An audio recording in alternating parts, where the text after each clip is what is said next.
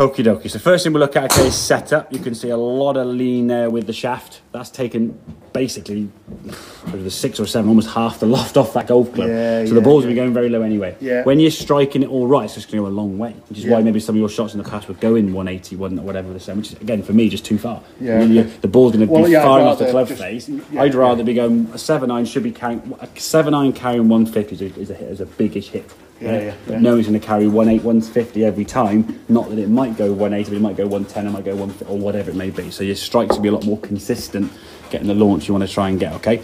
Grip wise with that left thumb, that's going to move a little bit more now to the side, as we said. Where you had it there was sort of preset forward. This thumb here needs to be a little bit more over to that side. So you're turning your left thumb a bit more to the right, yeah? Make sense? Yeah, cool. And then the shaft lean forward again. If you look at this one, the right, when that club gets there at setup, if we said looking out there toward the inside of your right foot, your hand's on there. If you look at your eyes here now, you see where your glove's at? Your glove's now blocking your foot there, yeah? So you should be able to see your left foot. Stance can be a bit wider, but you should be able to see your left foot. Right, so a bit wider. This was the swing we had before. The movement now with your knees, you can see as the club goes back. A lot of collapse there, sinking down. I mean, you've moved both knees almost to the right-hand side so far. You can't go back to golf ball. This is the practice swing, which again, arms lifting, body rotating, much better lower half movement, okay?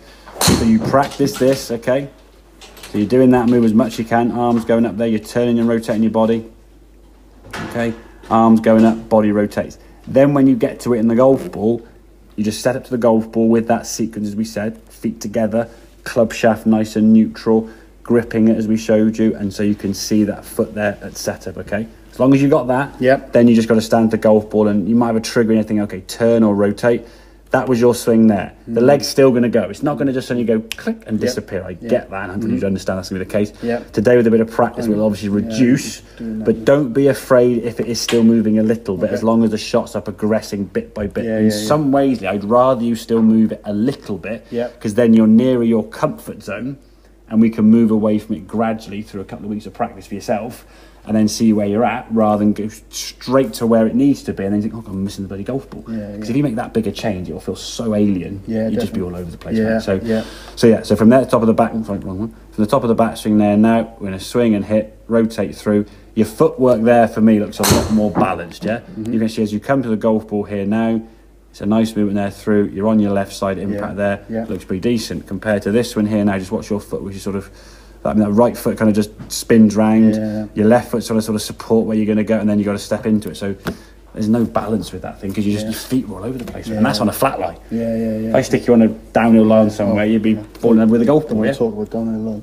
Exactly. But that's what I said, and this is where the frustration that a lot of good golfers get is the better they become, the better they are at masking their faults, and they get round, but they're not really improving their golf. They're just sort of getting reasonably, and the game's fragile. Then you'll have 6 pars, 2 birdies, playing wonderful, great golf, easy, and then like, whoa, what the heck? And it's like all over the place, and that's what we've got to try and reduce. It's not saying, oh, we're going to make 6 pars and 2 birdies better. Well, that's bloody good. He's making the other 10 holes not so bad.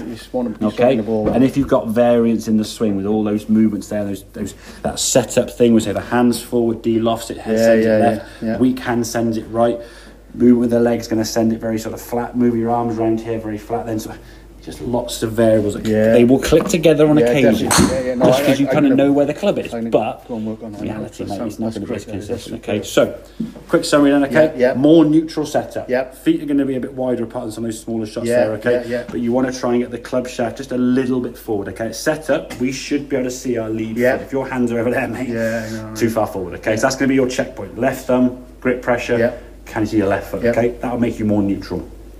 Swing thought now in your practice swings, away from the ball, hips and shoulders turn and your arms are going to lift. Okay, if the arms start going round here, you're now swinging way too flat, and then you'll probably have to do this with the body to try and get the club to work up. You kind of had the body sliding to rise the club and the arms going round.